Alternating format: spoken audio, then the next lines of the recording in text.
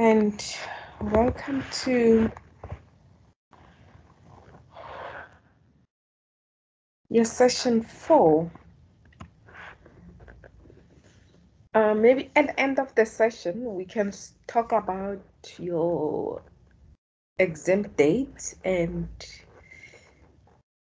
how we're going to proceed going forward, because if you're writing on the 10th of September or earlier in that week of September,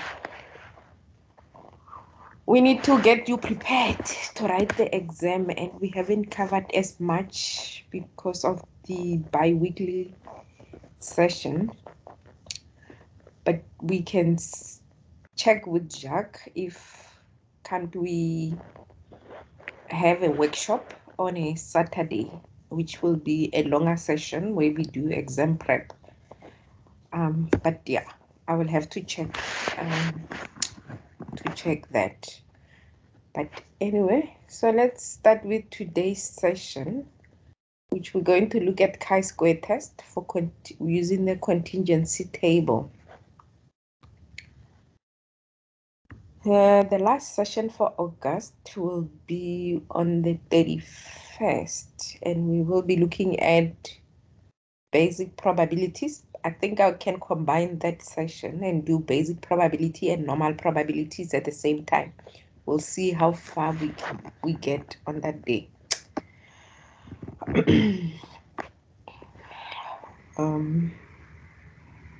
Sure. So do you have any question or comment or query before I start with today's session?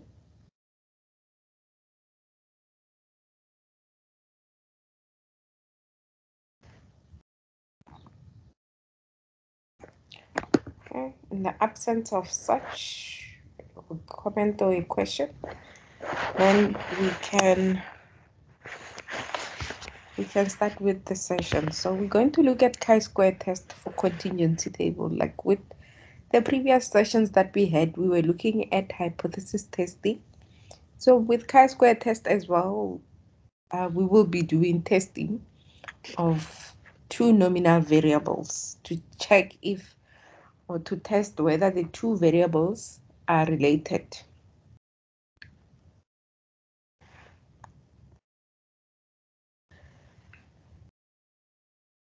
So a chi-square test is a test used to investigate whether the distribution of two categorical, usually nominal, or they can also be ordinal, variables are related, or do they differ from one another.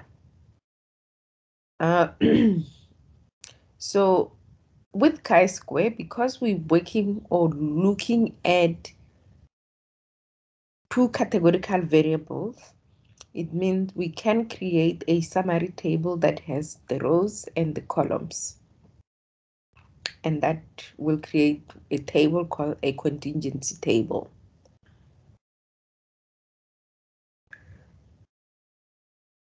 And what we should learn or know about the chi-square test, when we make a decision, it's usually a positively skewed distribution, because it's got the upper a distribution in your upper tail area. So with chi-square, your region of rejection will be in the upper area of the tail or in the positive side, and we call this a negatively skewed distribution. Even though it is a one-sided or one-directional table or distribution, that when we make a decision, we're going to use the right side, a chi-square test is always a non-directional or a two-tail test. It's a non-directional test. So, like with hypothesis testing, we need to always know how to state the null hypothesis and the alternative hypothesis. Stating the null hypothesis, we're always going to check whether the two variables, or test whether the two variables are independent, meaning the two variables are not related, or they have no relationship. Your alternative is going to test whether the two variables are dependent, meaning they have a relationship or they are related.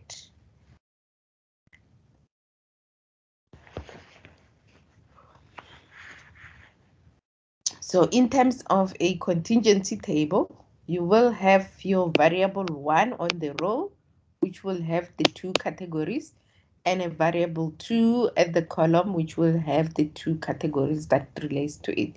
It can also be a 3 by 2, so this one we call it a 2 by 2 contingency table because it's got 2 rows and 2 columns. So we can also get a 2 by 3, which means it's got 2 rows and 3 columns. Or we can have a table which has a 3 by 3, meaning there will be 3 categories within that variable and 3 categories within that variable at the row, at the column. So in terms of a contingency table, if they didn't calculate the total, you can add the values of the column variable and create the grand total or a total, or you can add the values on your rows and create the total, and you can add your total to create the grand total. Because when we do the calculation for a chi-square test, we need to calculate what we call the expected value, because what they will give you will be the observed values. Then you need to calculate your expected value, because the formula to calculate chi-square test is the sum. If I write it in a sign format, it will be the sum of your observed value minus your expected value squared divided by your expected value. And that will be your chi-square statistic that you will use to calculate your test statistics that you will use to make a decision. And in order for you to calculate the expected value, you need to have the grand total, because the expected value of a contingency table uses the rows and the row total and the column total, and I'm going to show you later on. When we make a decision, we can use either the critical value or the p-value. So if we use the critical value to make a decision, then when the calculated test statistic, which is the test statistics that we will calculate, if it's greater than the critical value, which will be the value you find on the table. So there is a critical value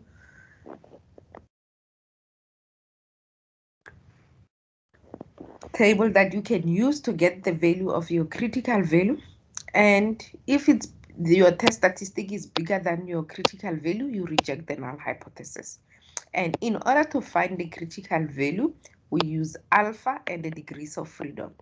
And our degrees of freedom are your number of rows, not the row total, but the number of rows. You just need to count how many there are.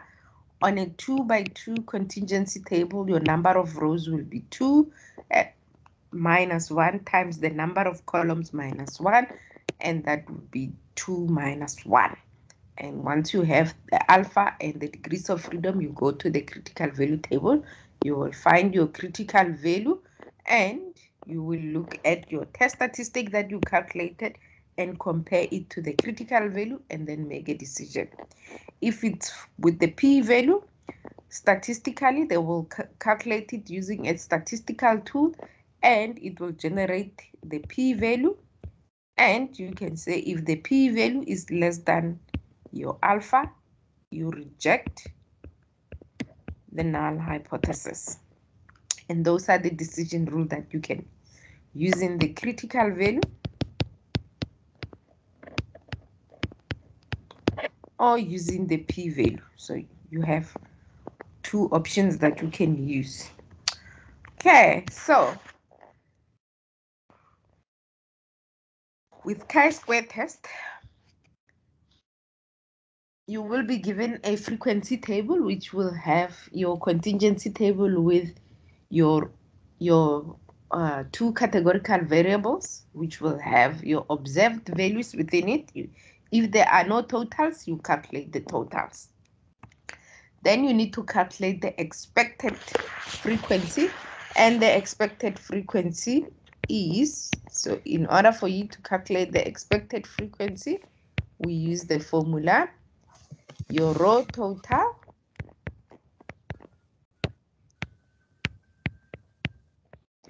multiplied by column total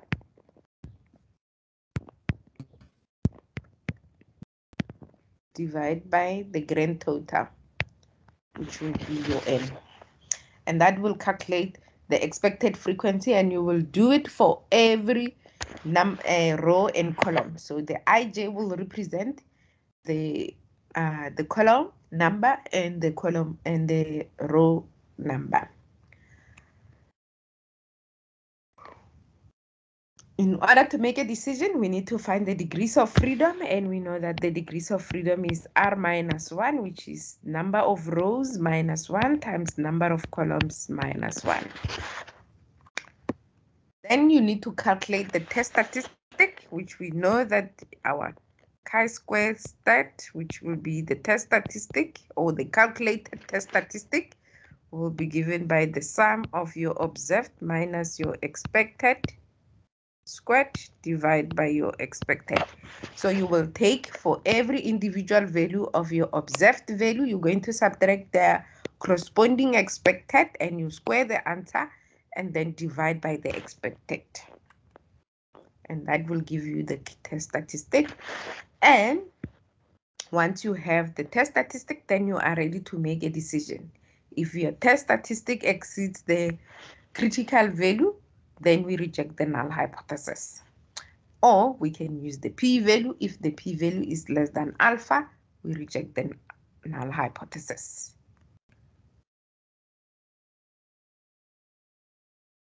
So let's look at an example. Usually on your questionnaire, when you do a survey, you find that you ask people to complete the questionnaire with answers that has the yes and no type of answers or responses. So let's look at this. So if we have a question in the questionnaire which asks people, do you like a television program? And they can either select like or dislike. And probably in your demographics information, you would have asked them what is their gender, and they can select whether they are male or female. We can take these two questions and create a hypothesis testing. And we can say, test for the relationship that exists between gender and the response to the question, do you like a television program? So the first step that we need to do is to get the observed frequency, which will be your actual data that you will receive from the responses. So how many number of people who answered the questionnaire, do you like television program? 50 of them like the television program. 55 of them dislike the television program. 36 of those who like the television program selected that they are also male. And 14 who liked the television program were female. People who answered the questionnaire, 66 of them are male, regardless of whether they like the television or not. They are males, and females, they were 39. And all the responses that you gathered, they were 105. So stating the null hypothesis, we can state that there is a relationship between gender and the choice or this choice of television program. The alternative will say there is a relationship. So in your null hypothesis, it will always state that there is no relationship, and we want to disprove that. In your alternative, you're going to state that there is a relationship. It's the opposite of the other one.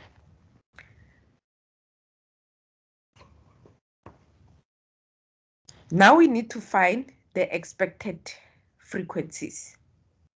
So since we have our totals, remember our expected frequency, we need to use the row totals and the column totals and the grand total. Remember that it was our expected frequency is the row total multiplied by the column total divided by the grand total, which is your n. And that is what we're going to do. In order for us to calculate for 36, which I will say it's on row 1 and column 1, or I can say it's for like and male, I will use the row total, which the row is 50. So that will be 50. And the column times 66 divided by the grand total, which is 105. And that will give me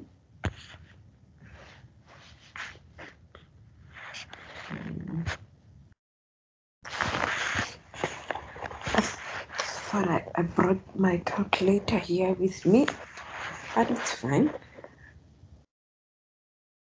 Since I'm not sharing my entire screen, I can quickly calculate it. So we say it is 50 multiplied by 66 equals divide by 105. And the expected value will be 31.42. And that's how you will calculate your expected frequency. That will be 31.4.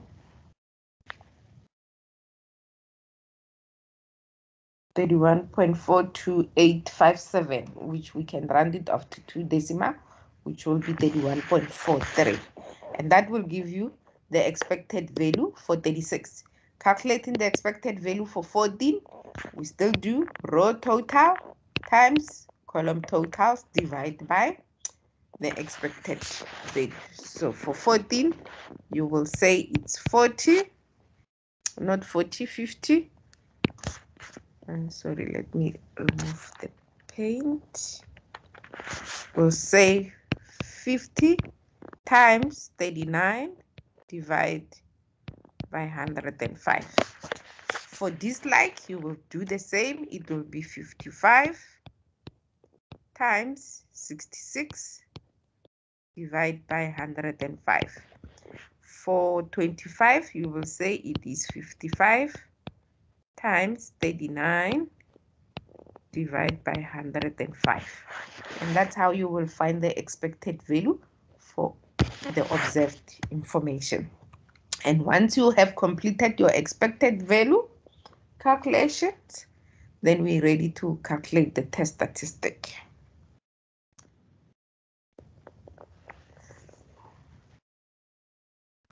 We can also go find the degrees of freedom. Remember, the degrees of freedom is number of rows. There are 1, 2 rows. And number of columns, there are 1, 2 columns. So it will be 2 minus 1 times 2 minus 1, which will be 2 minus 1 is 1.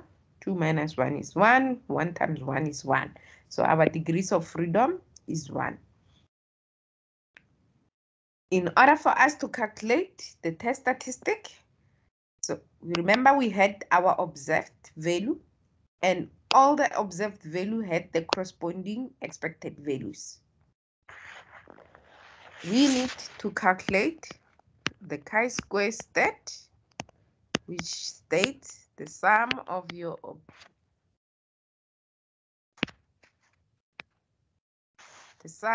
observed minus your expected squared divided by the expected. So I can create a table like this where I write my observed and its corresponding expected frequency, because our 36, if we go back, remember 31.43 corresponds to the actual of 36, and 18 corresponds to 14, and 30 corresponds with 34, and so forth. So now I can just write it like this, where I have my 36 and 31.3, and because the equation says observed minus expected, I can calculate that. So 36 minus 31 gives me 4.57. 14 minus 18 gives me minus 4.58. 30 minus 34 gives me minus 4.58. 25 minus 20 gives me 4.57. So I'm done with what is inside the bracket. I need to do what is the square. I need to square all these answers. So 4.57 times 4.57 gives me 0.67. And you continue, negative 4.58 times negative 4.58 gives you 1.13. Negative 4.53 times negative 4.58 gives you 0.61. 4.57 times 4.57 will give you 1.03. So the square is the same as multiplying that number again by itself. So we're done with the top. Oh, sorry. We're not done with the top because all of them you needed to do. Sorry, my mistake here. This is 4.57 times 4.57 divide by 4.57. That is the answer that we're looking for, which is, that will give you 0.67. And you can do the same. Minus 4.58 times minus 4.58 divide by minus 4.58 will give you 1.13, and that is everything without the summation. So the summation means adding, so we need to add that value plus that value plus that value, that is that summation. And when you add all of the values, then you get the sum of your observed minus your expected squared divided by your expected will give you 3.44. Because if you add 0.67 plus 1.13 plus 0.61 plus 1.03, it should give you 3.44. And that is your chi-square test statistic. Going to the table, the chi-square test statistic, remember we did find our degrees of freedom to be equals to 1. So if they gave us our alpha of 0.05 or at alpha of 5% level of significance, then we can go on the degrees of freedom, find your 1, and on your at the top find your level of significance or your alpha value, and when they meet, that will be your critical value, and the critical value here is 3.841. So we need to use the chi-square test statistic that we got, which was 3.447. If I draw a chi-square distribution and I say at this point my region of rejection based on my critical value of 3.841, if that is my region of rejection, taking my my test statistic, chi-square test statistic, which is 3.4, I can locate where it is. Remember, anything that falls on the shaded area, we reject the null hypothesis. Anything that falls in the white area, we do not reject the null hypothesis. 3.44 falls in the white area, so we do not reject the null hypothesis. So since the chi-square test is less than your critical value, then we do not reject the null hypothesis. So if they would have given us the p-value, we will use the p-value and alpha level of significance or alpha level of significance to make a decision.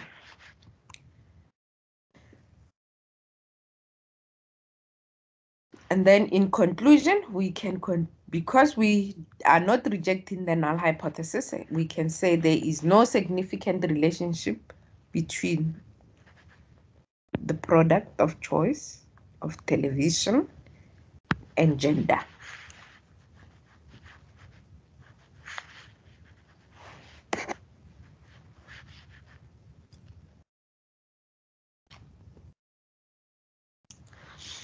And that's how you do chi-square test. Any question? Before we start looking at typical questions that you get in your exam. Any question?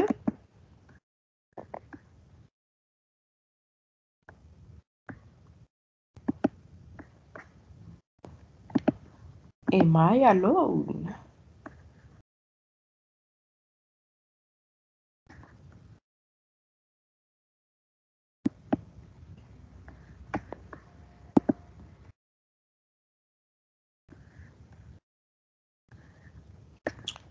Please remember to complete the register.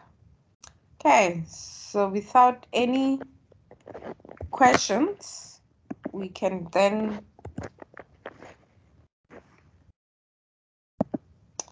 continue with today.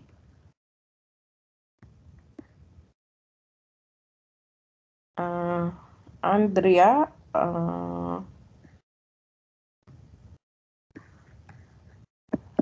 so you haven't been seeing anything from what I have presented, or not?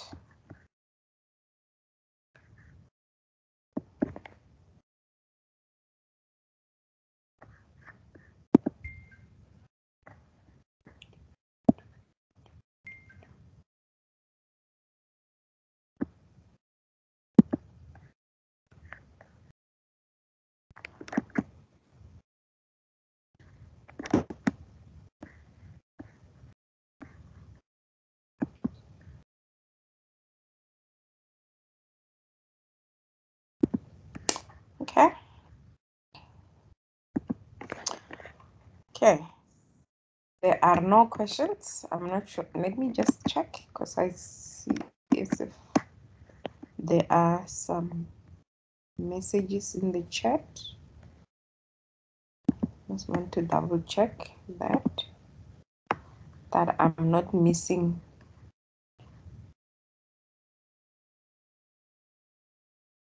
Okay. Guys, in order for us to do the exercise, are you going to be typing? So you're not going to be talking to me the whole time. So let me also put on then my phone so that I can read your chat while I am busy on a presentation mode.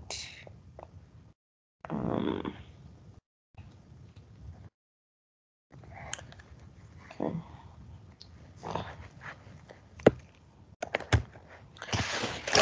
All right, so the first question.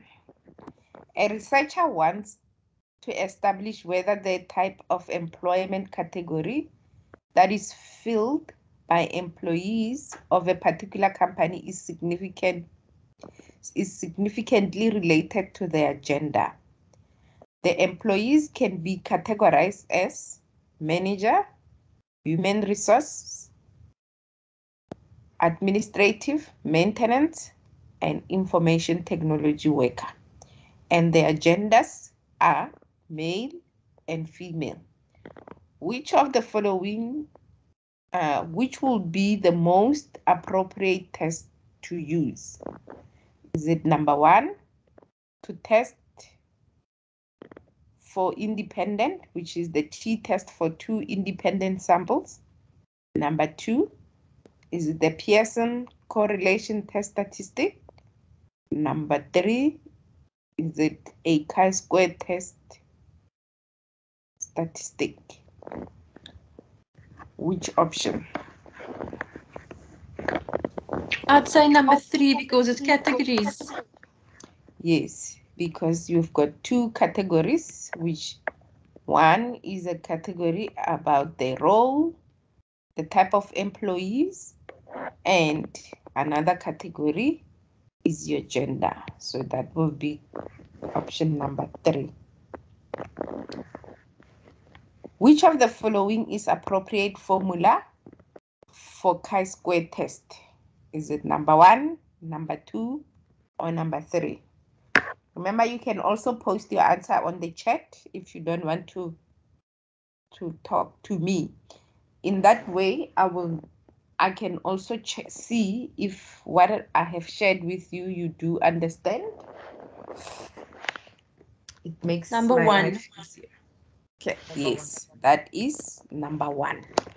That's correct. Because number 2 is to test for the difference between the sample means, and that is for one sample or one population. And number 3 is the test of your correlation R, is your correlation coefficient formula.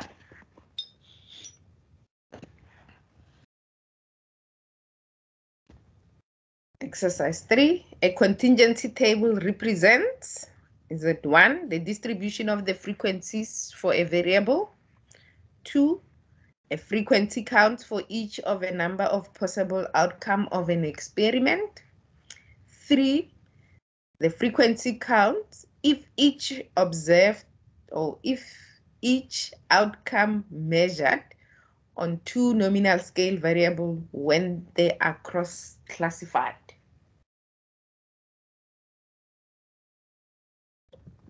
1, 2, or 3?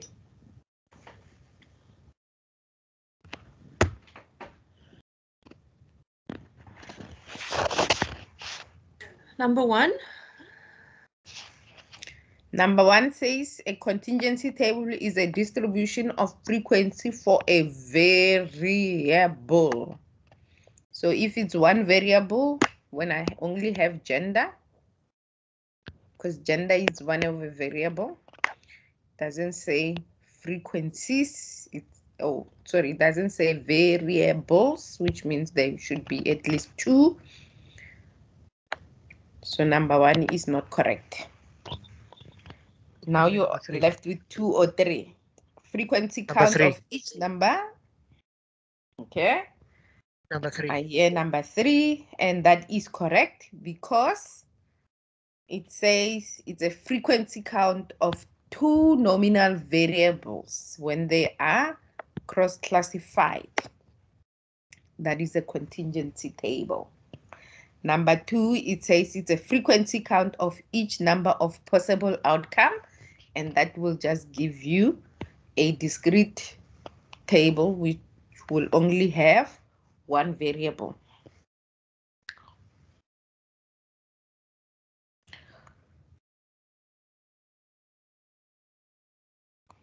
Exercise 4. Which of the following sets are appropriate for determining whether a relationship exists between 2 variables if both are measured on a nominal scale of measurement? Is it 1, a t-test for 2 independent samples? 2, is it a testing the significance of the Pearson correlation coefficient? Or 3, the chi-square test? Number 2. I would go for 3. I'm thinking the word relationship. Number 1.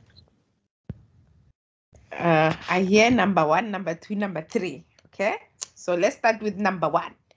So number 1 says the t-test for independent. Number 1 will be testing for the difference between 2 independent sample or 2 groups, which here.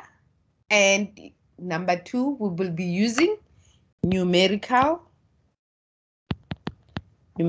information, which will test the scores of the pre-test and the scores of either the male or females, or we can test the scores or the test of your assignment and the test of your aptitude test or something like that.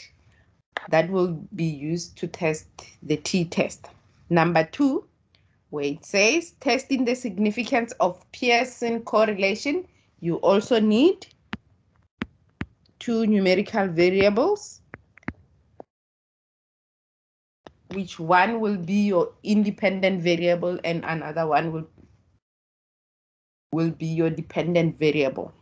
Remember that. That is the previous ones, the previous sessions that we had. If we read the statement, before we even come to the chi-square test, chi-square test tests the relationship if it exists. Also, number 2 tests the relationship. So the difference between number 2 and number 3 is number 2 tests the relationship of numerical variable. Number 3 tests the relationship of categorical variable. And number 1 tests if there is a difference between the variable. So this one tests the relationship. So reading the question, you need to identify whether does it test the relationship between 2 variables. And if it's the test between 2 variables, are those 2 variables numerical or categorical? And there it gives you nominal scale, and what it will be a nominal scale, it's part of your categorical variable. Categorical. What are they for numerical scale? Numerical scale. I'm sorry about my handwriting. I hope by now you are used to it. So for numerical variable, the scales are ratio. Remember? Ratio and interval. That is the scale for numerical. Scale for categorical, it's either, I'm so sorry. I must go back to grade 1 to go learn how to write nominal or ordinal.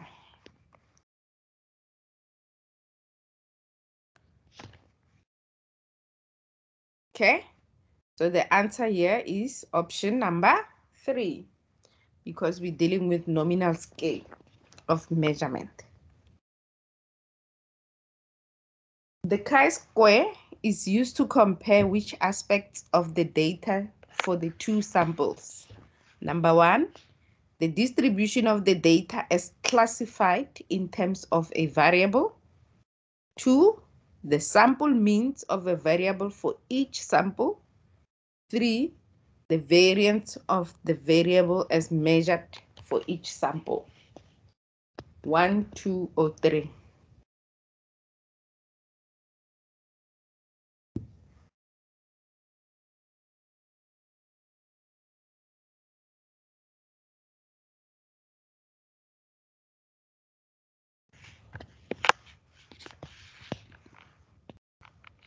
Remember, you can post your answer if you are not sure or if you don't want to say it out loud. So is it 1, 2, or 3? It's 3. You're saying 3. 3 is incorrect, because here it talks about the variance. If we want to test for the variance, we use the F test. instead, and that will test your variance 1 divided by your variance 2, and that is when you're testing or you want to compare your variance. So number 3 is incorrect. Now you are left with 1 or 2. Is it 1 or is it 2?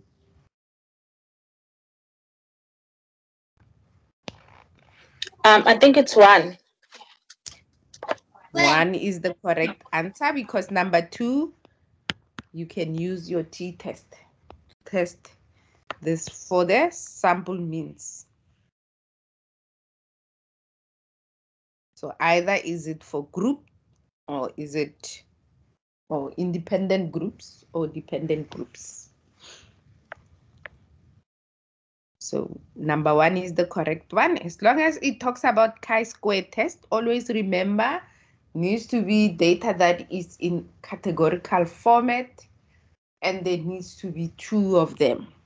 So this one says the data is classified. The only data that can be put into categories or can be classified is categorical data. Numerical data, we can classify it, but we don't say classified because numerical data are measured.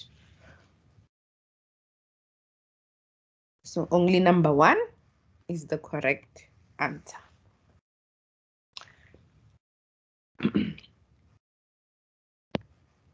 Exercise 6. A number of psychiatric patients are classified by gender, male or female, and into one of 4 categories as schizophrenic, severely depressed, bipolar disorder, and others. Which of the following is suitable for representing count or frequencies of persons which falls into possible subcategories? Can we use a contingency table, a scatter plot, a histogram, or a spreadsheet? 1, 2, 3, or 4?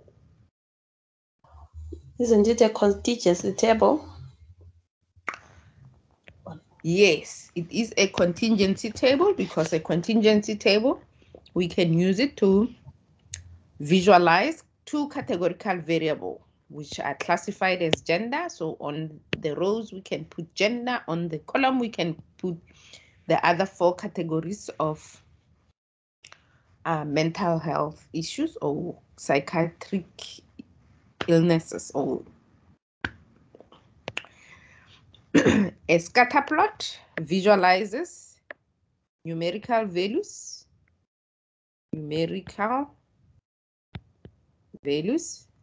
and you need 2 of them, X and Y. A histogram, it's a visualization which also does the numerical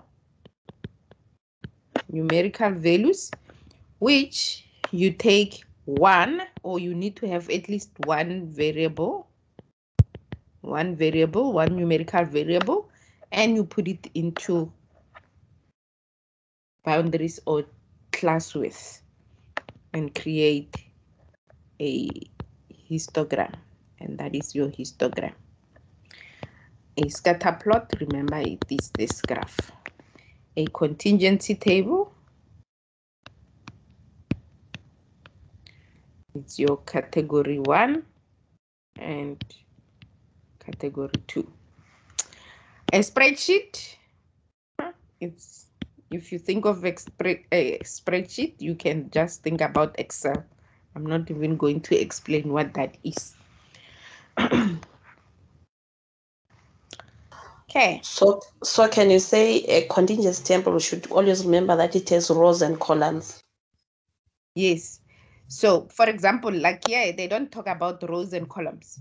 The key things you need to always remember is categories. Categories are classifications.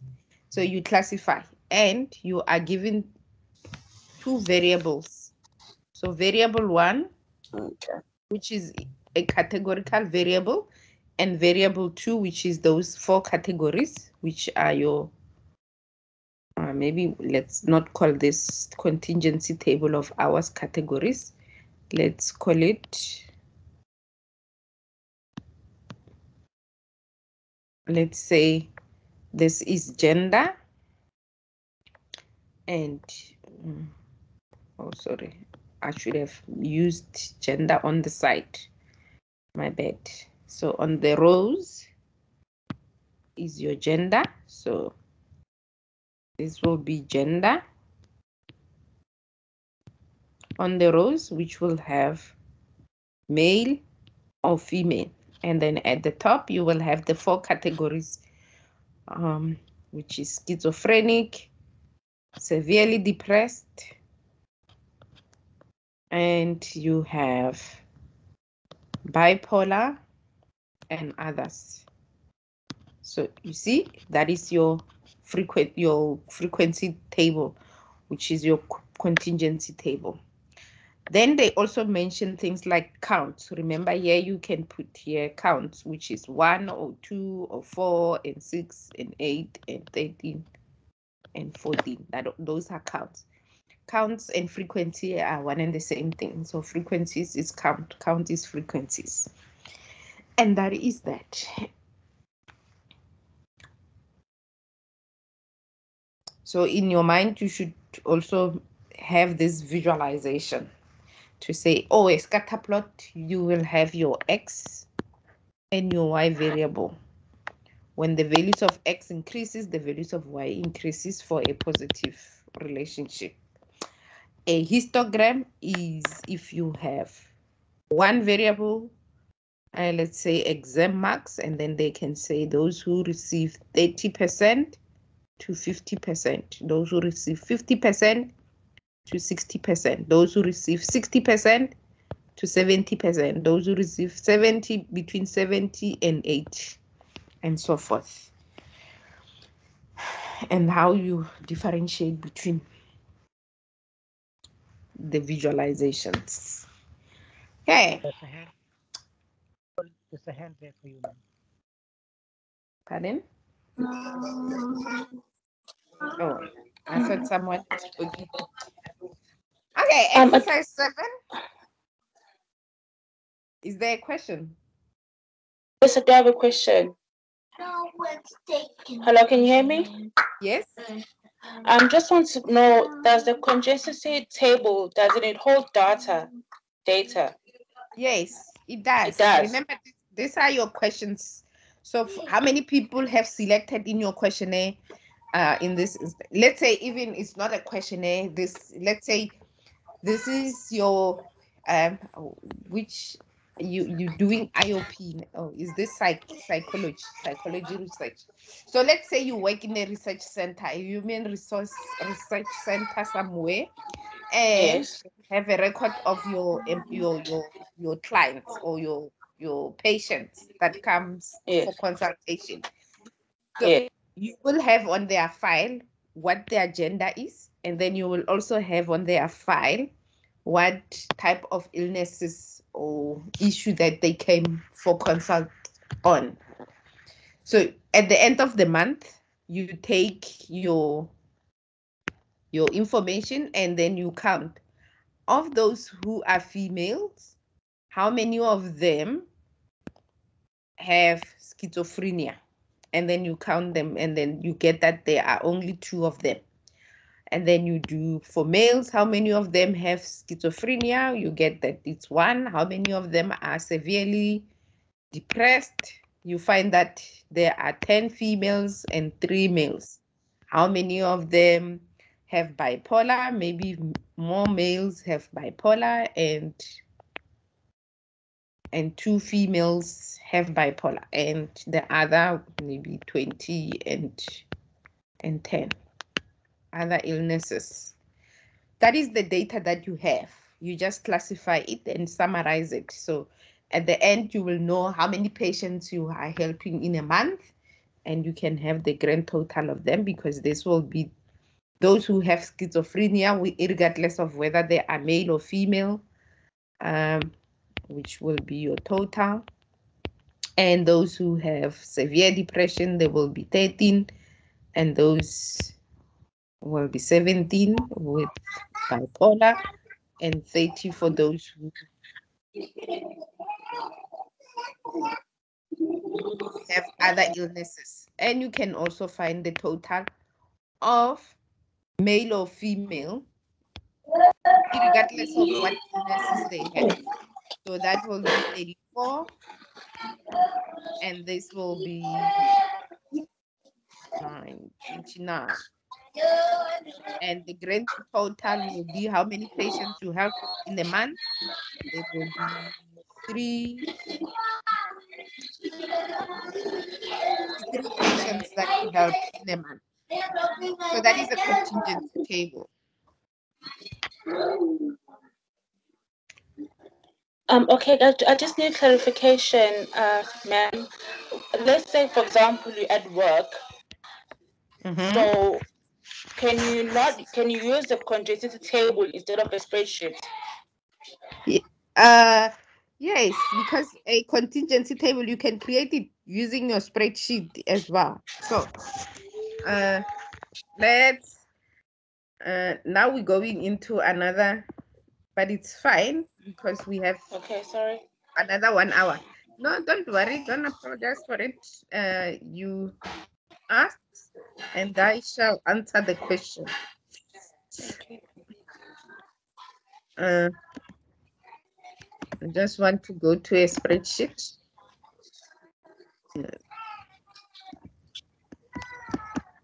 Okay, for some reason my presentation doesn't want to. It's fine, it's okay, because I just needed confirmation, that's all. No, it's fine. I will show you just now. I just need to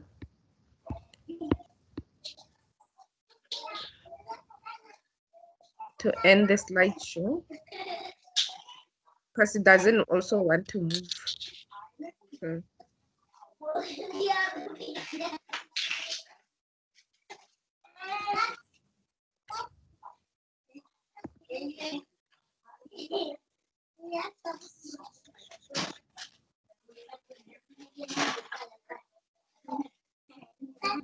So let's say you have A.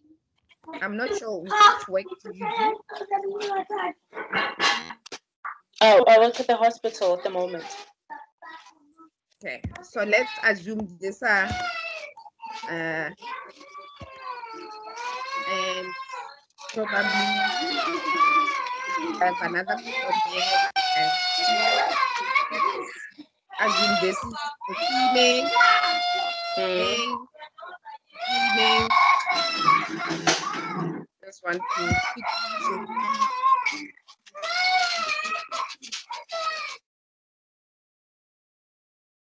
To type every time. Now, this patient is 1111. I'm just gonna do 11 because this is the number of time they came in, regardless. So you have your file.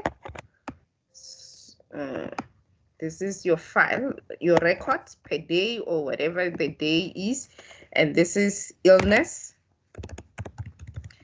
And this is the agenda. And this is the count, because usually on an Excel spreadsheet, you can count them. So you just take this. Your contingency table is a pivot table. So you just go to your insert, and then you go insert a pivot table.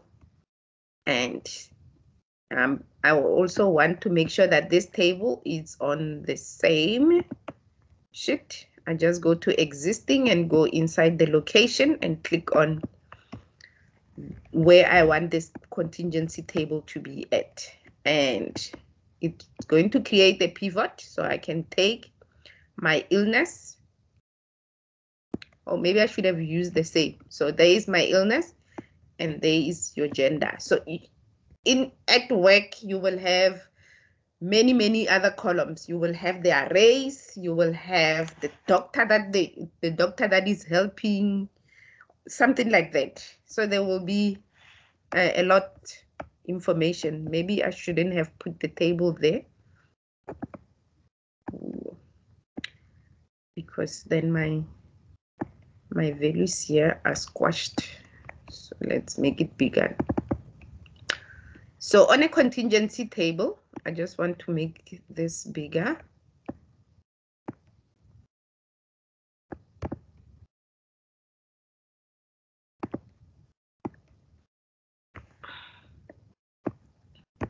Not too big.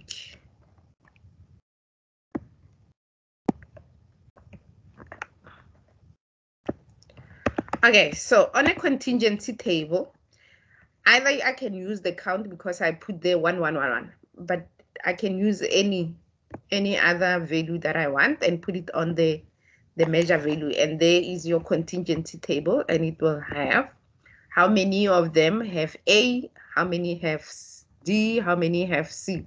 So if I change one of these values, let's say, let's make this one A and reduce the values AA. I can just refresh this table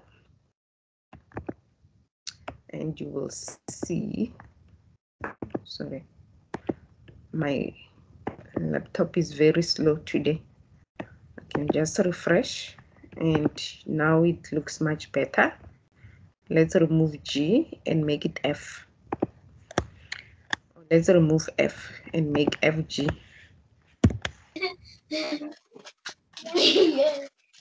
So there is your contingency table. Oh, okay. So you Thank can you. also, and that is your contingency table. There are your totals, and they just summarize your information. Okay, thank you so much. Any. All right. Okay. Okay. Let's go to our question. Thank you very much for the demo. At least I'll be able to use my. Oh yeah. And you can also do the chi-square test. Yes. But it's another discussion for another day.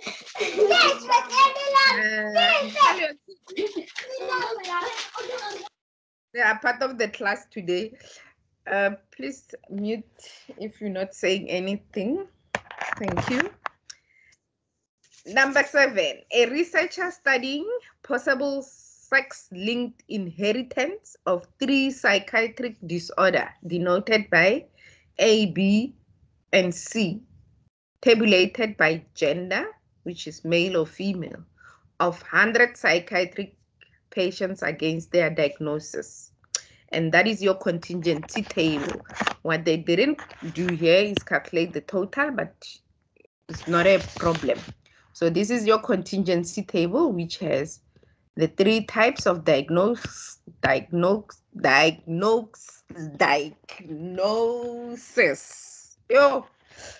and male or gender. The question is, which research design did the researcher use? Number 1, did the researcher use a correlational design? Number 2, did they use a 2-sample group design? Number 3, did they use a 3-sample group design? Is it 1, 2, or 3? Think about what we are discussing today actually as well.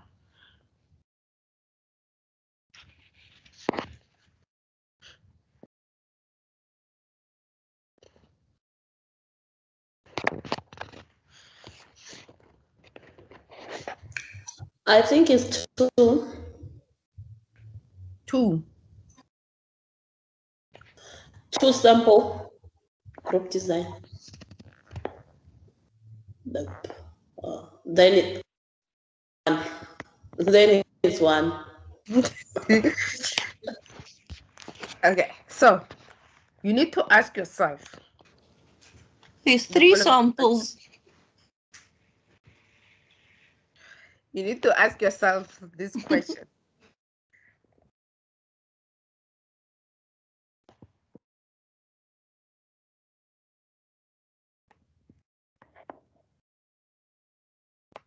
Remember, here they're talking about sample designs. So it means there is one group and then there is another group. Nah? if it's 2 sample. If it's 3 sample design, then there is one group, one group, one group. Sample 1, sample 2, sample 3.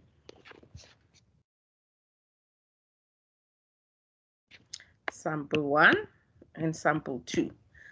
So it cannot be a sample, because here we have only one sample of 100 patients. We don't have 2 samples. We only have one. One sample.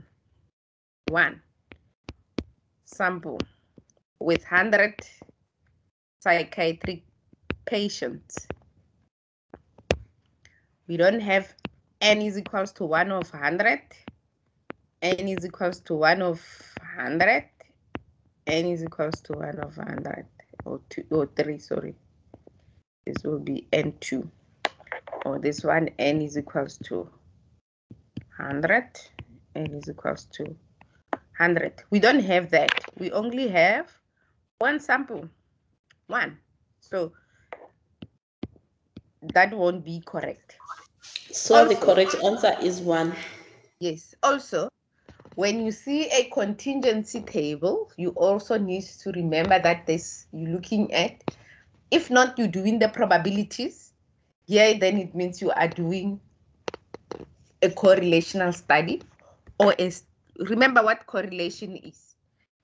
Correlation is a study of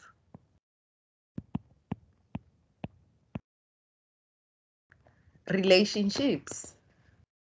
We want to check whether that relationship, is it a weak relationship or a strong relationship? Are they related or are they not related? That's correlation. Remember, you can do a correlational design for numerical value, which will use the Pearson correlation. For categorical data, we'll use the chi-square test.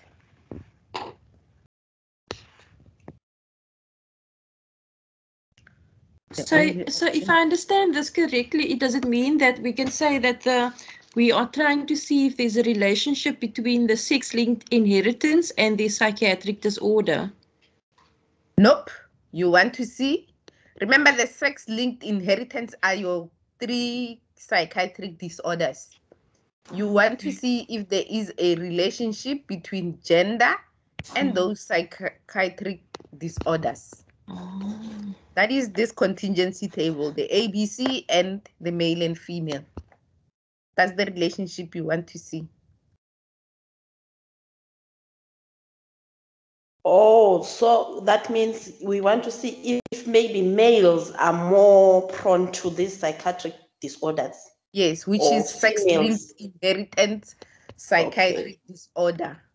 Okay, now I see. Thank you. All right. I like it when you see or you understand. Okay, so number 1 is the only correct answer. Exercise 8. A researcher, they are different. A researcher studying a possible sex-linked inheritance of 3 psychiatric disorders tabulated the gender of 100 psychiatric against their diagnosis. And that is our contingency table. The question is, what are the requirements with regards to the statistical test to be performed? 1, is it a directional statistical test required? 2, is it a non-directional statistical test required?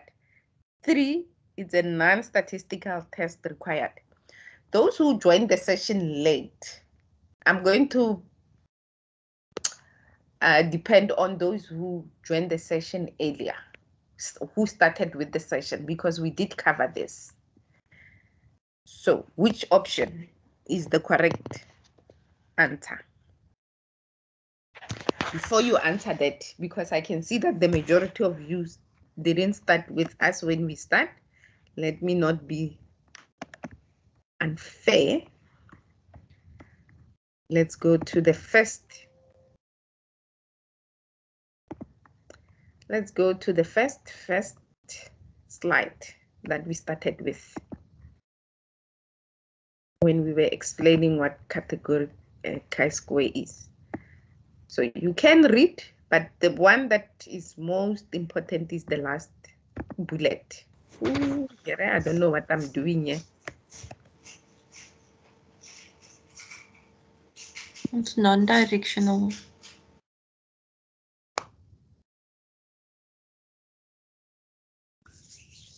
You satisfied with what you read? Okay, we're going back to the question.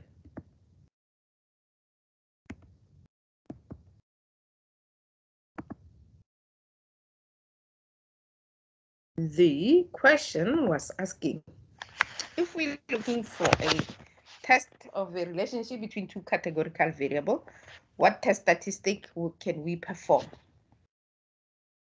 Is it a directional test statistic, no test statistic, or a non-directional test statistic?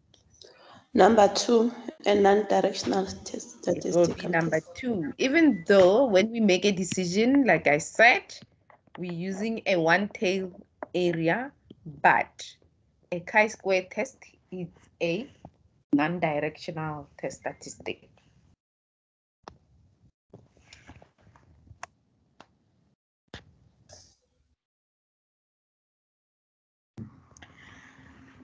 Representing the gender of members of parliament. I think in your module they like gender, yo. Representing the gender of members of parliament versus their political party to which they belong is best done in a form of a scatter plot, a contingency table, or a two-sample group design. Contingency table, number 2. It will be number 2, definitely. Because a scatter plot, I'm not going to go there because we covered this. Scatter plot is for numerical variable, independent versus your dependent. Two samples group, it means it would have been 2 different samples selected, because now we're talking about 2 categorical variables: political party affiliation and gender.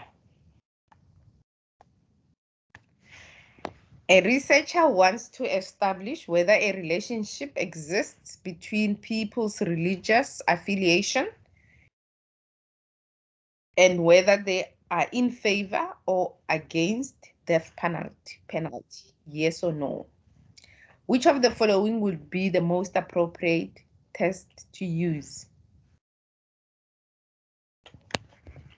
Will it be a t-test for 2 independent samples, the chi-square test, the Pearson correlation test, the t-test for independent? Remember, you need to be able to identify the things from the paragraph that you just read, because in the exam, especially for today, because we're dealing with one specific area, but in the exam you will have multiple things to deal with. So you need to be able to go to the question or the statement and identify what are you given in the statement before you even answer the question. So is it 1, 2, or 3, or 4? You said number? 2. Number 2. Yes, it deals with the relationship that exists between religious affiliation and whether they favor death penalty. 2 categorical variable. Number 1, it deals with 2 numerical variables from the same group, population group, where you select 2 samples from those population group. Number 3, it deals with correlation test, which is numerical variables. So you are not given numerical variable. You're not given scores or numbers there or means or things like that. The t-test for 2 independent sample, which is the same as number 1. I'm not going to go there again. So you just need to make sure that you understand the information given, relationship. If they would have said whether there is a difference between, then you know that either you're going to be doing the means or the t-tests and so forth. Sally wonders whether a relationship exists between the person, length, and their leadership ability. Now, here you need to be very careful because remember I spoke about numerical variables and so forth. Do not jump because you saw length and assume that that is a numerical variable. It can be length in a categorical manner described as whether you are tall or short or medium. That is also length. And their leadership ability. She collects data from a sample of 95 people, classifying them as short or tall, and as leaders, followers, and those she could not classify. And she creates a contingency table here. So we can clearly see here is your person, length, which will be tall or short, and the cross classification of leadership ability. So this will be your leadership ability. And it's categorical data because it says classifying them. If the frequency, if frequency data is evenly distributed through the categories with no proportional differences between tall and short people, as far as leadership ability goes, what would be or what would you expect the number of people who can be classified as short to be? So it means you need to go calculate the expected value of short leaders. Sorry, I forgot to read the whole thing. Short leaders, so it means short and leader, which is 32. Remember the expected frequency. So for short leader, we'll need row total times column total divide by n. So how do I know which one is my row total, my column total? Since they don't have totals, so you just need to quickly go and calculate your total. You can calculate the total for the whole table, but I wouldn't. In the exam, I'll just concentrate on the question that they asked. So since I'm looking at 32, so I'll just calculate the total for that and the total for that. But I need also the total, so it doesn't really make sense. So you just need to calculate the total. So quickly calculate the total and let's complete the whole table. Let's calculate for all the values on the table. So 12 plus 22 plus 9, this will be 13. Carry 1, that will be 43. And this will be 10, 12. And there's carry 1, 52. Therefore, the grand total will be 5, 9, 95. Oh, there are 95. I should have thought about that. So I just need to calculate total for leader as well. It's 4. 3 plus 1 is 4. I don't have to complete the whole table because I've got the values I need. I just need 44 and 52. So coming here, row total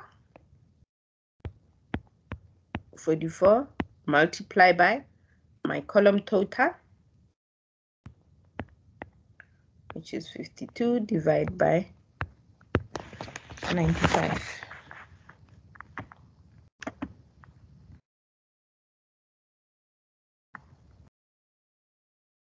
Have you calculated? Okay, I can just go use up my calculator. So we have 44 Let's use the fraction. We have 44 multiplied by 52 divide by 95.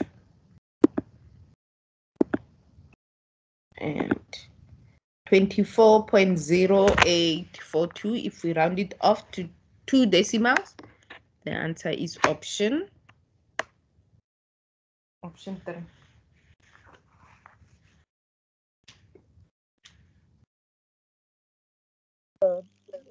How did you get the 44 on? The answer is answer is 3. 12 plus 32. Since we need to calculate the row total, which is 12 plus 32 gives you 44. 22 plus 14 will give us 36.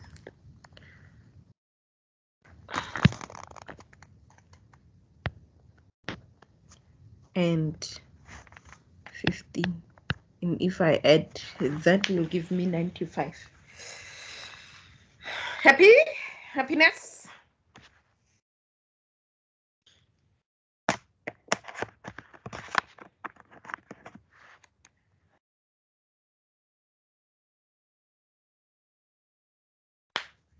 Okay. Same question from the previous. The question now says, to determine whether the relationship exists between the length and leadership ability, Sally has to calculate the appropriate test statistic. Oh gosh. Now, you need to go and calculate the expected values of all of them. Gosh. Let's use our previous values.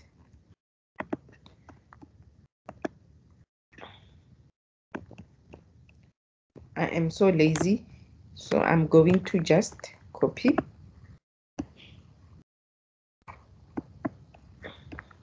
And I'm going to replace. Oh, I cannot replace. I need to. Oh, come on.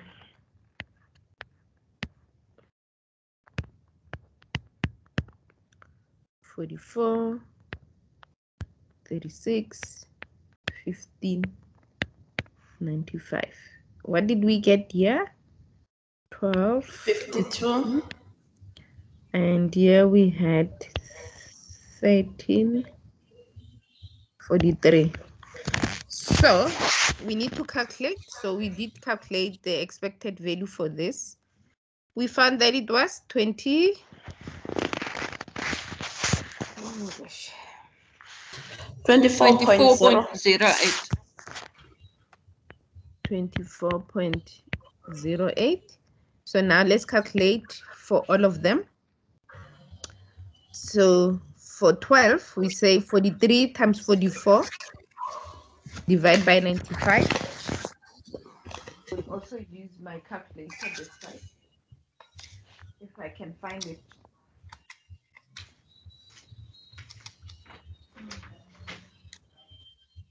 What is it? School. I think I left it at school.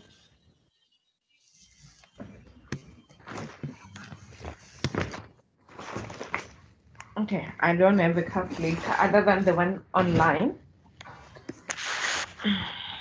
So you have to assist with some of the values.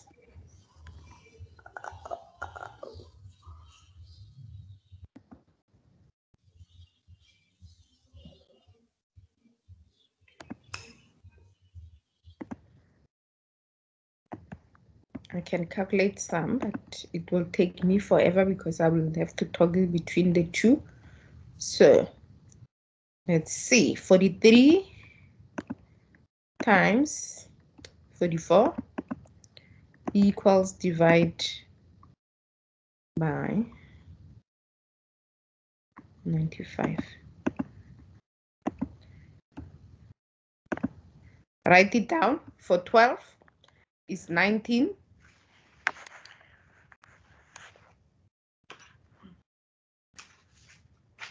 I have a problem. If I leave the screen, I lose everything. It's 19.92. Maybe I should have done it this way. So let's do for 22. It will be 43 multiplied by 36 divide by 95. And that is 16.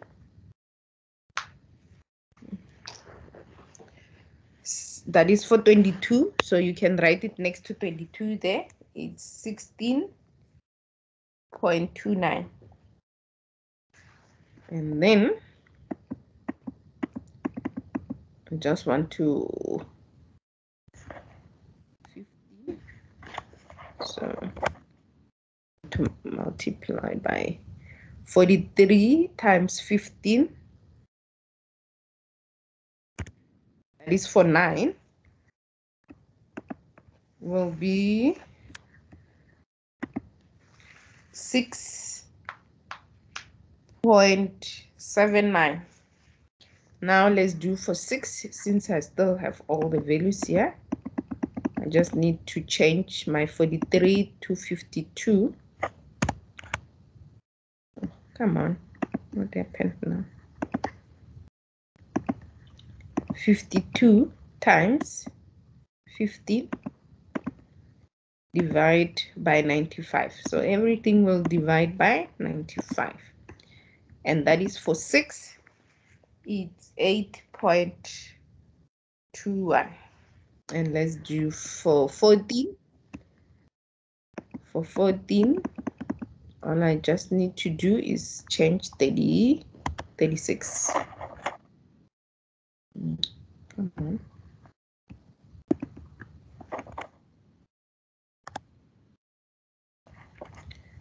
So,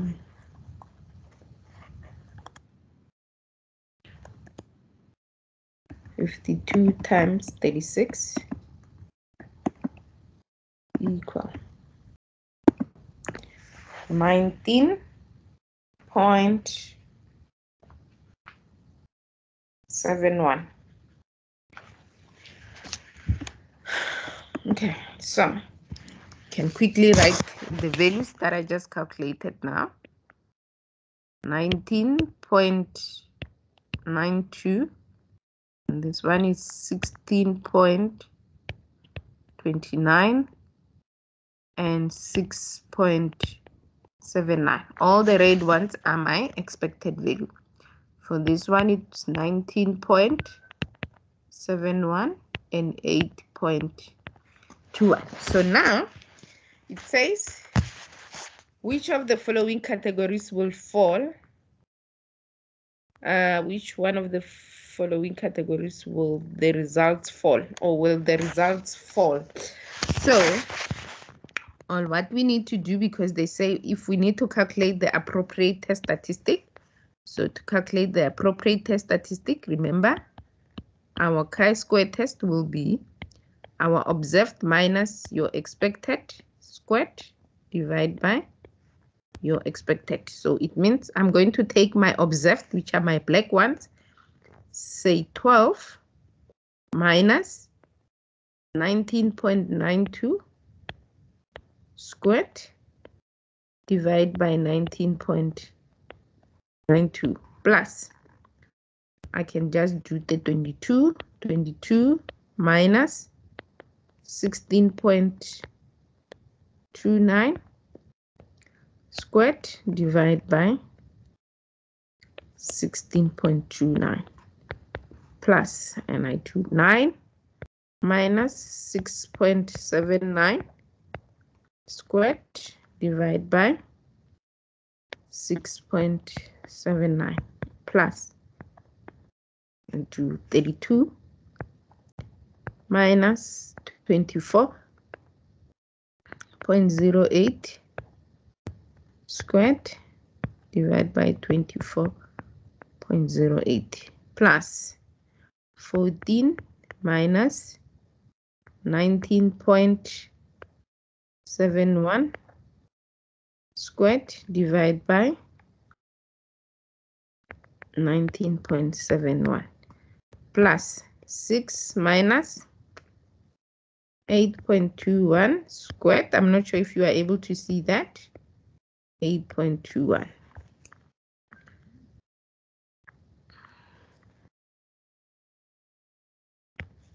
Okay, so we just need to work it out. The worst part is my calculator cannot work out all of that at the same time.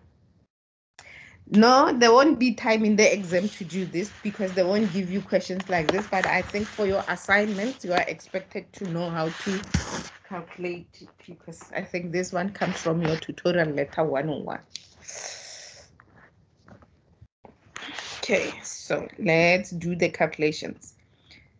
So let me get my other pen and my calculator. So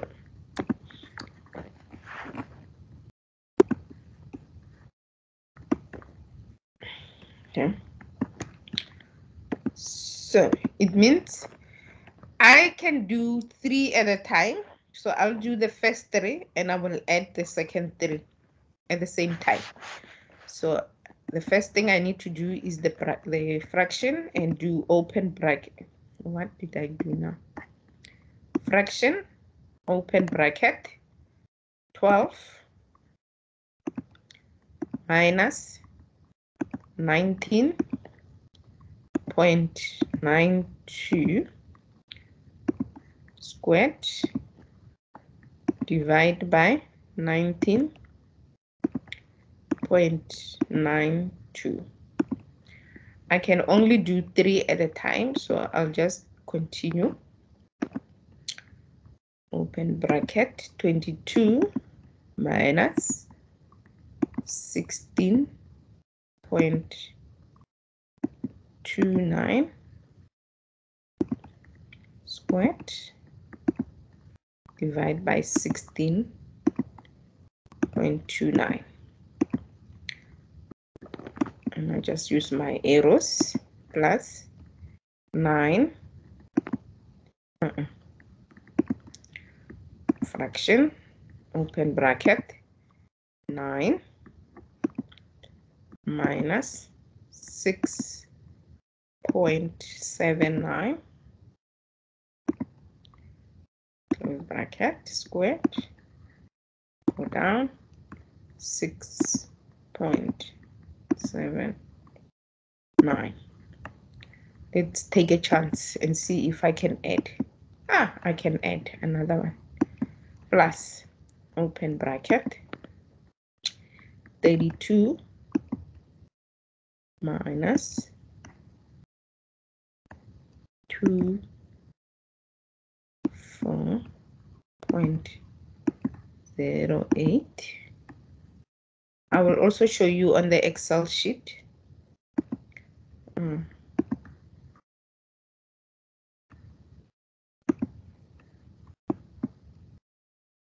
Close bracket.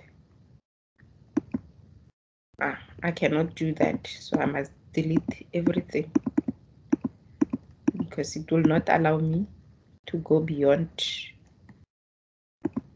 that. So I can only do 3 at the same time.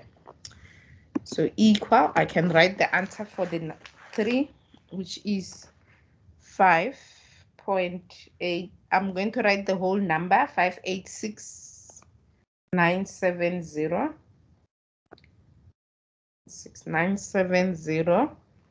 2903. I don't want to drop any decimals, and then I must do the next 3.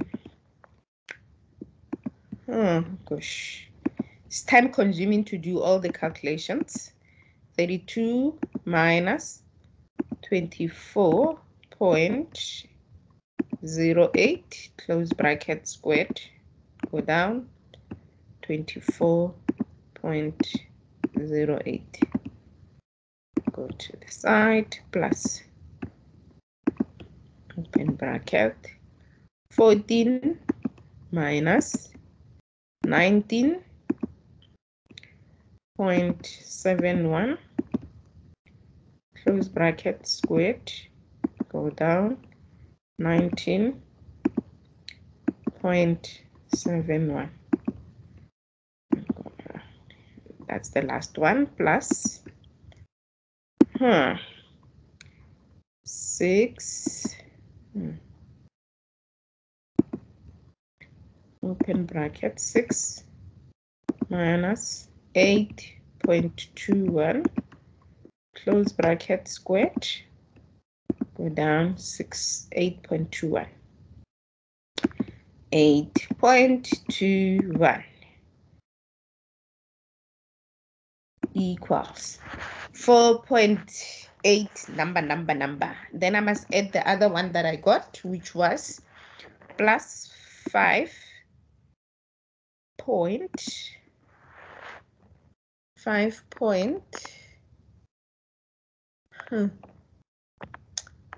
86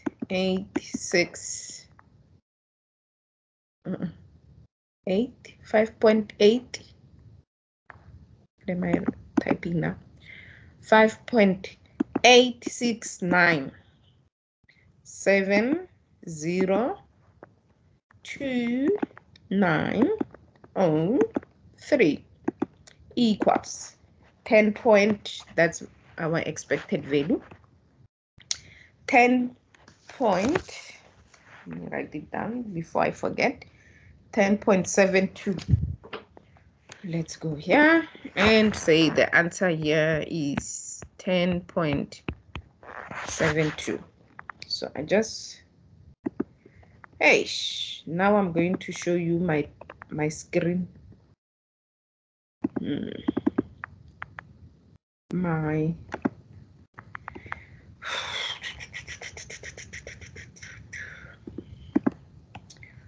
My entire screen. Oh, everybody now at UNISA will see my screen, and what I have on my computer, secrets and all. Okay, I just wanted to show you. I've got a template as well, which has different calculations on Excel. I can email it to you or send it to you on. I'll also post it on where the notes are. So our table is we need to go to our presentation. Our table is a 3x2. So I need to use a 3x2 template. So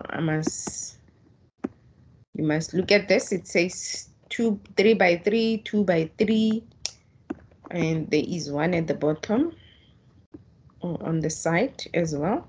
On the side it says, what do we have? A 2x2 and a 3x2. So since it's a 3x2, all I need to do is put in the values. So this is tall and that is short, and I'm not gonna put the whole names there. It was leader, follower, and unclassified. So I'm just gonna use L, follower, and unclassified. I'm lazy to type the whole sentence. I can just copy them, paste them there. Also the same with the columns, because I just need to make sure that I have everything the same way. So on our table, so I'm just gonna replace all the black ones on here. That's 12, that's 22, and that's 9. And you will see that calculations are happening right there. 24, not 24, it's 30, 32, 32, 14, and 6.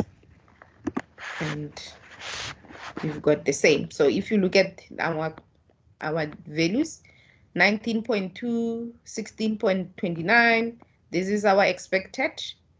And here it calculated each one of them. So the formula that I use here is just to take 12 minus 19.92, multiply it again by itself, divide by the 19.82 because it's my divide by the expected value. I could also have used, instead of saying that, I could have just used the power, because on there it's a power like that. It will give you the same answer. Anywho, so our answer is 10.71. Is the same as the one where we used the manual calculation and it took us forever, 3 years to get it done. So which one of the following statement is incorrect? Yeah. So which one of the following categories will the results fall? Is it below 0? Is it between 0 and 2? Is it between 2 and 4? The result is our 10.72 is above 4. And that's how you will answer that question. I'm not sure how many more exercises we have. Let's just look at them. We have 20 minutes. So not so many, which within this 20 minutes we will be done.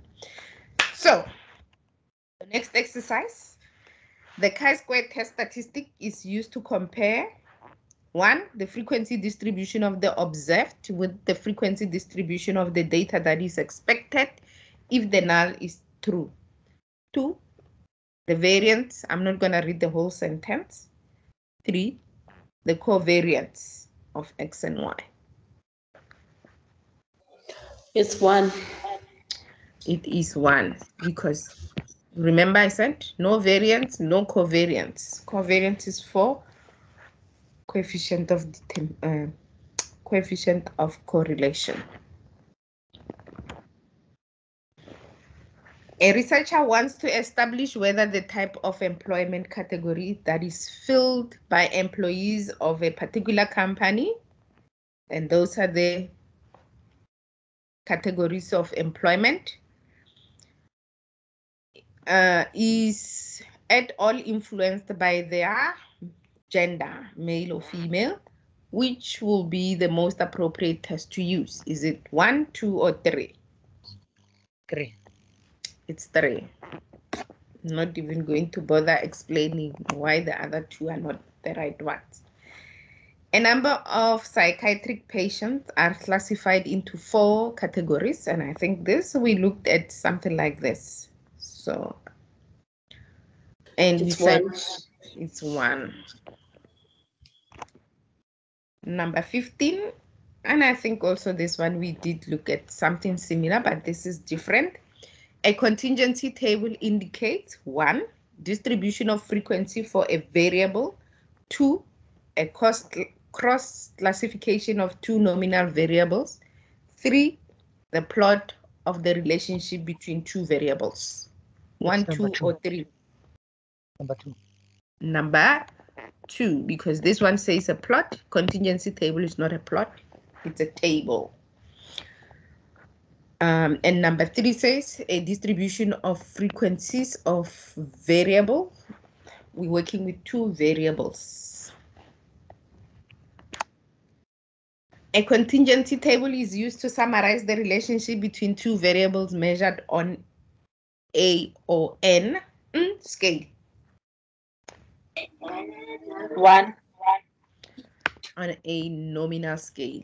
We can also use the ordinal, but it's very rare that you use a contingency table, because with nominal scales, usually it's those rate our, what do you call those?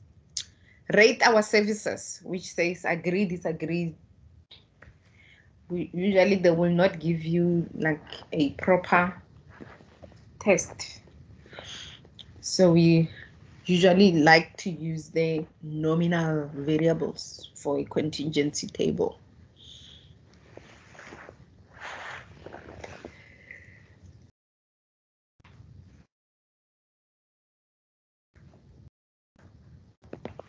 Okay. Which of the following is appropriate formula for chi-square test? Is it number 1, number 2, number 3, number 4? 4. It is number 4. Even if it's not visible enough, it's number 4. This one tests the difference between two samples. This one tests the different test one sample, and this one is for coefficient of correlation.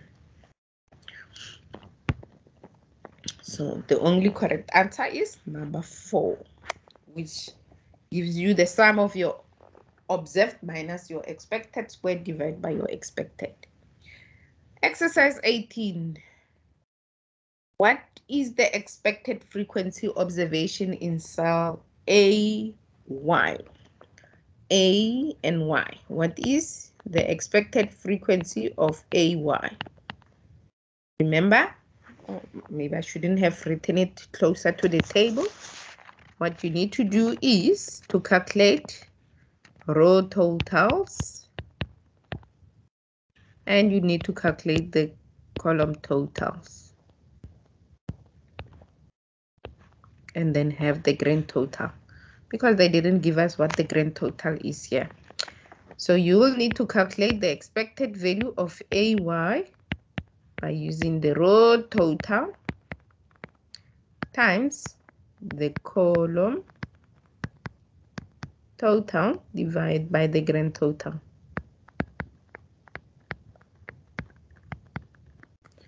So let's calculate. Row total for A is 6 plus 4 is 10. 6 plus 4 is 10. 10. 6 plus 4, everywhere it's 10. 10, 10, 10. 10, 10. So this will be 20. 20. So how do we calculate AY expected frequency? It's 10 times 10 divided by 20. 10 times 10 divided by 20, which is 100 over. It's 10 over 2. It's 5. which will be equals to 5, which is option number 2. So when they ask you about expected frequencies and they gave you a contingency table, when there are no totals, you quickly calculate the total, and you need to know that the formula is this. And I guess they will give you formulas when you go write the exam. Even if you're writing online, they should supply with all sufficient information to enable you to write your exam without any hindrances. Okay. That concludes today's session. Any comments, query before I wrap up? We have 10 minutes left.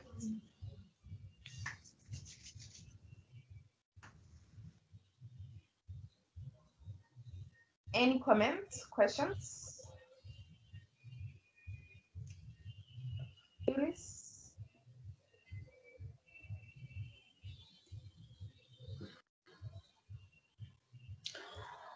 Thank For you very me, much it's for fine. the Excel, and those tables that you say you'll be posting there, because I think it's going to help a lot.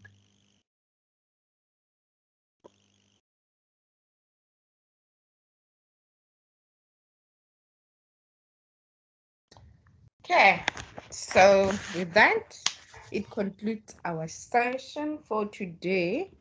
Just to recap on what we did, we looked at the chi-square test for independence. That you need to also make sure that you know how to state your null hypothesis and your alternative. Remember your null hypothesis for chi-square test?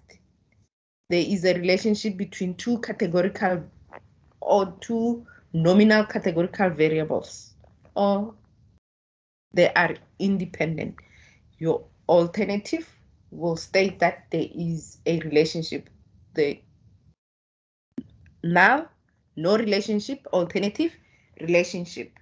Or it will state that they are dependent. Then you need to know how to make a decision, whether by using a p-value or a t-test. I didn't see any question in your past exam paper where they ask you to make a decision. So more or less, and by scanning through your past exam paper, as you can see that I've used different exam papers. So you just need to know how to build a chi-square test. What are the characteristics that makes up the chi-square test, which means you need to know that you use a contingency table, and you need to know how to what formula do you use to calculate the test statistic. Sorry, my voice is going. Then you also need to know how to calculate the expected frequency, because I think in the exam they might ask you to calculate the expected frequency because it's easy to calculate, it's quicker. So you just need to look at the table. If the table does not have totals, create the totals and then use the formula to calculate the expected frequency. You also need to know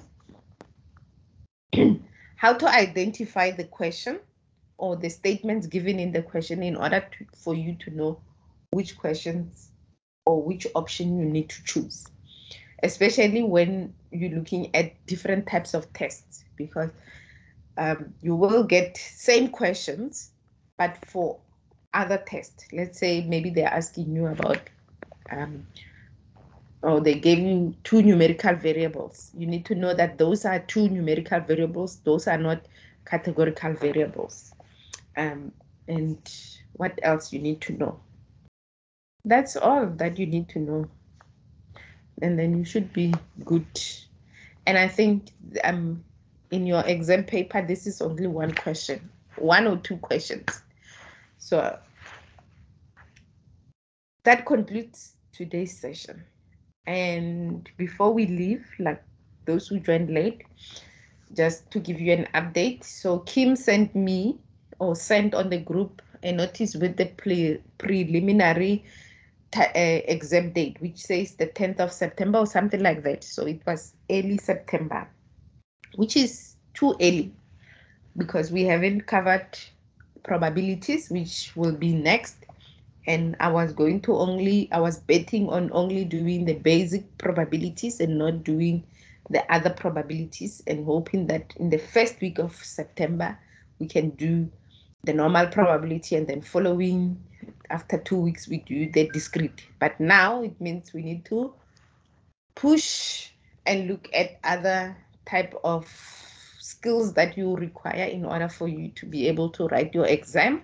So we'll have to have a exam preparation, which will be a workshop, and it might not be a 2-hour workshop. It might be extended to a 3-hour workshop.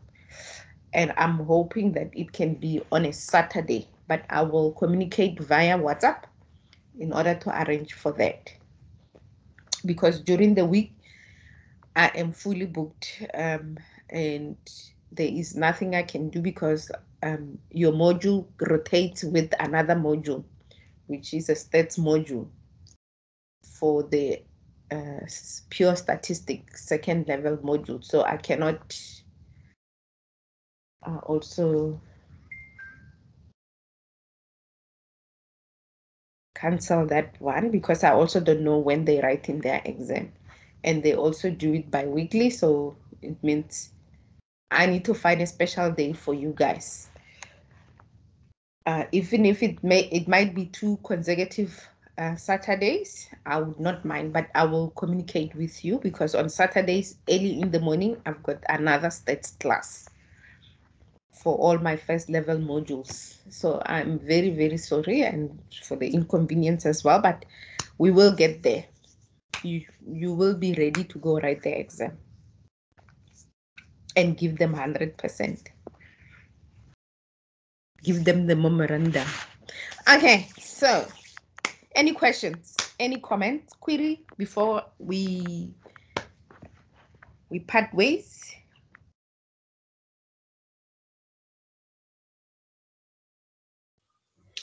Thank you so much for the help. We're looking forward to getting our distinctions because of your help. You really are good. We appreciate your time. I do. For inspiration about the workshop. That really will help. Thank you so much. Yeah.